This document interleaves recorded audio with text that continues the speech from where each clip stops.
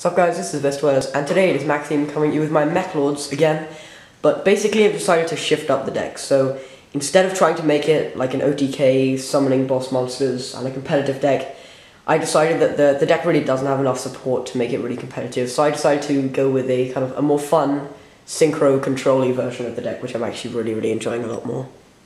First, we have the new kind of focus of the deck, I guess, our better boss monster. 3 Meklord Emperor Wisel.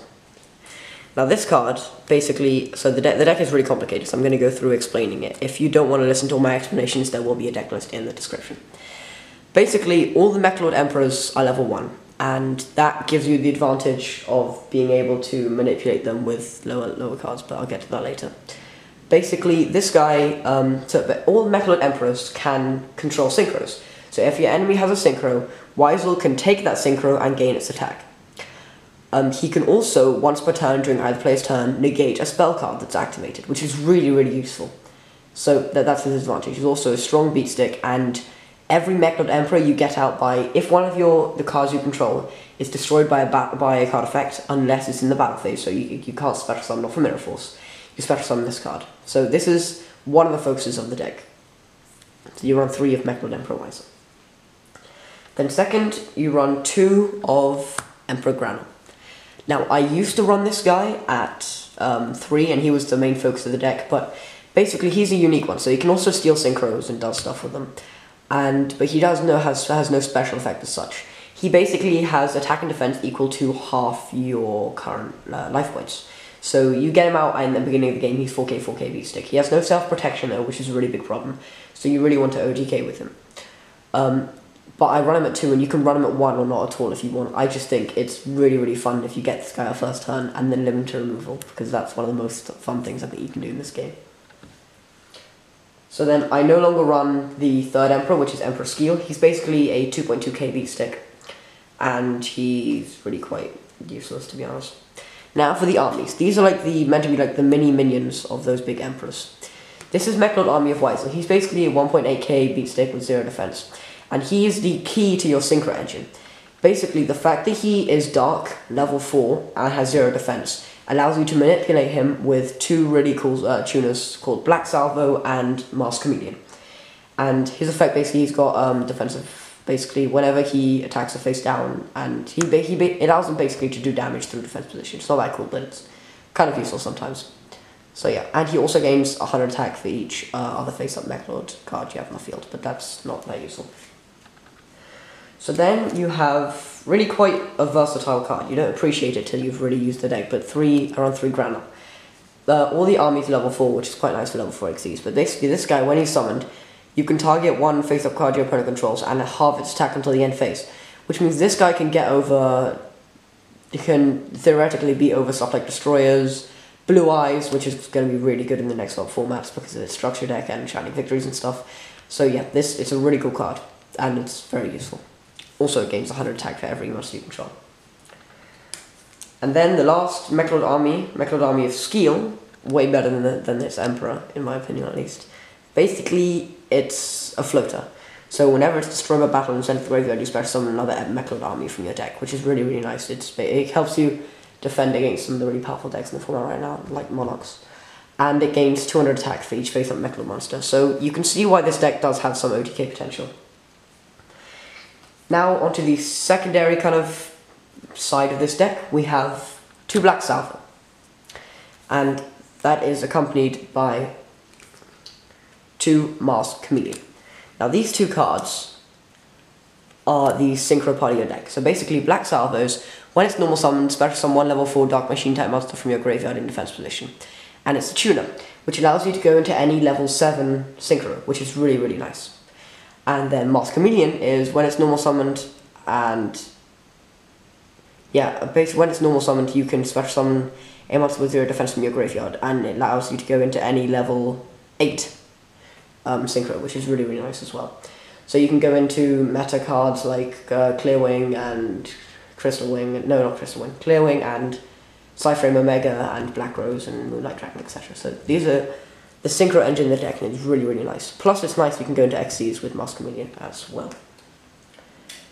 Then in my OTK version of the deck, I was running 2 Performage Hat Tricker, and along with a bunch of other Performage cards, but I kept these ones mainly because they allow you to spam out XDs, and they really help you pop off to get a lot of synchros on the field. So yeah, nice deck. You don't need to run them if you want. You can run extra back row or more Meklord cards. I just like it personally in the deck. And then 2 cards which you really will never not find in any kind of machine deck profile is Maxime Gearframe and Maxime Fortress. Maxime Fortress helps you do 2 things. One, it helps you get your Wisels in the graveyard, which is really important for the whole synchro part of your deck. Basically, you discard machine type monsters whose level equal 8 or more, and then you special summon this guy. It can also be done from the graveyard, and he has an effect if he's destroyed by battle or targeted. So he's actually really quite versatile and can be really, really annoying to get over. And Maxime Gearframe basically searches any Maxime monster from your deck, and he's 1/800 B-Stick. He also has 0 defense, which helps you use him with Chameleon. So yeah, these 2 cards are really, really nice. I highly recommend you take them into any machine deck, really. They're really, really useful. Then, for consistency, you run 2 Duality. I know the deck special summons a lot, but sometimes it's really, really hard to get off. And with Upstock going to 1 because Konami's logic is flawed, you run 2 Duality. Then, another card you have to run in any machine deck is Limited Removal. This card is amazing. Basically, it's a quick play that doubles all machine face-up monsters, their attack until the end phase. And in the end phase, you destroy them, which means you can, for example, have a Wisel, attack for 3/600, destroys, spec summon an Emperor, and next turn go into a Synchro with a really nice lock, so yeah. Also, the fact that your boss monsters are level 1 helps Chameleon. Then, just something that helps against the meta is Mass Change 2. Basically, it helps you go into Dark Lore because you have Wisel and stuff like Army of Wisel, so yeah, it's nice. And it helps you get cards in the graveyard. Then, the same concept, Foolish Burial. Because you run 4 synchro cards, well, set cards that help you get out synchros, and you only have 3 targets for those 4 ones, you need a Foolish Burial to get to those cards quickly, and that's why you run Foolish Burial. Platinum Rare is disgusting. And then you have 2 Instant Fusion.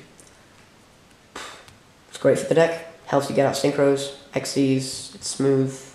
So yeah, Instant Fusion is really good in any deck right now. And then for the removal, I run in every single deck I play 1 Regeki, 2 Dark Hole. Although, these cards, even if you don't normally like running the removal for whatever reason, these cards are super, super good in Meklords. Not Regeki so much, but Dark Hole, because it destroys your monsters as well, you can wipe the field and then special summon Emperors off that. So that's an advantage, which is really, really nice. Then for the traps. Because Meklord has so little support, you need to run almost all of its support, so I run 3 Chaos Infinity. Basically it means you flip all defense position monsters on the field to fatal attack position, and then special summon Meklord monster, 1 Meklord monster from your deck or graveyard. Its effect's negated and it's destroyed in the end phase. So yeah, it's basically a way to get out your Emperors, make some Synchro plays, make some XC plays. And if you set 3 of these, it's not once per turn, so you can potentially just get 3 Wisels on the field, limit removal and finish. But you know, that's something that will almost never happen, but it's really fun when it does. Then you run 3 Mirror Force because the deck is quite slow and is susceptible to a lot of OTKs because it doesn't have that much support. Then we have 1 T-Tribute. This card is really strong, not only because it's T-Tribute, so it's great in the current meta, but it's really good because, once again, it destroys your own cards, and it helps you first turn get out something like a Scrap Dragon or one of your Emperors. So yeah, that's why it's really, really viable. And then the 1 Bottomless, because I run it in every deck, and this card is just stupidly good. Then for the level 8 Synchros, I run 1 Gearframe Lord Omega, 1 Scrap Dragon, and the 1 Stardust. Now for these 3, I run, so let's go through them one by one. So Stardust I run because I want some longevity. I want one of my Synchros at least to have some guaranteed survivability, besides Gearframe Lord Omega of course. And I just like Stardust in general as a card, it's really, really cool. I run 1 Scrap Dragon, A, because it's Scrap Dragon, it's really powerful, it's a big beater, and it helps you get rid of cards, but also it kills your own cards, so you can get out Emperors off that, which is really, really, really nice. And then you run the 1 Omega because this card is stupid. Then for the 3 level 7s, you run the 1 Black Rose Dragon, the one Clearwing, and the one Moonlight Dragon. These two go together because they basically, they do the same job. They both control level 5 or higher monsters by either killing them or bouncing them back and doing different things to them. And then Black Rose is great because A, it nukes the field, and B, it nukes itself, so you can summon Emperors off that, and after you've nuked your field, it's very hard to come back against either a 4k beat stick or a 2.5k beat stick that stops you from using spells and takes all your synchros away. So yeah, that's it for the synchros. Moving on to your generic XCs, I run the 1 Honor Arc, really powerful card, 1 Abyss Dweller, 1 Castel. You could cut any of these, you could switch them around. These are just the 3 ones I prefer. It's really your preference. You could run Diamond Crab King, Giant Hand, Rafflesia, like 2 Castel maybe, whatever you want. These are just the 3 cards I find work the best and I like them the most. Then I run 2 Gear Gigan X, which is obviously originally meant for Gear Gear. This card is so good because it's 2 level 4 machine type monsters, and you detach an XC and you search out 1 level 4 lower machine type monster, which allows you to search out Emperors because they're level 1, which is one of the key advantages of them being level 1. So that's really nice, and it's also 2.3k, which is quite a nice thing to have. Then for the kind of strange XCs I run 1 Trapeze Magician and 1 King of the Fair Lamps. I run Trapeze Magician because if you get out 2 hat triggers, it attacks twice and then kills itself in the end phase, and you get an Emperor off that, which is really sweet because you get 5k damage and a control, so that's nice. But you could cut this for anything you want, and I really recommend you run King of the Fair Lamps because it's 2 level 4 monsters, and the fact that it immediately gets you out a Masked Chameleon is stupid, because Masked Chameleon is such a powerful card and gets you out cards like Scrap Dragon. And then for the final 2 cards, I run 1 Darklaw and 1 Norton. The reason I won Darklaw is because there's 2 reasons mainly. 1, because it's such a strong card in the format right now, and 2, because it helps this deck have some higher damage, and just it's a control deck, so it helps that. And Norton because you run an instant fusion. So yeah, thank you very much for watching, guys. Please like, comment, and subscribe. And Maxime signing out.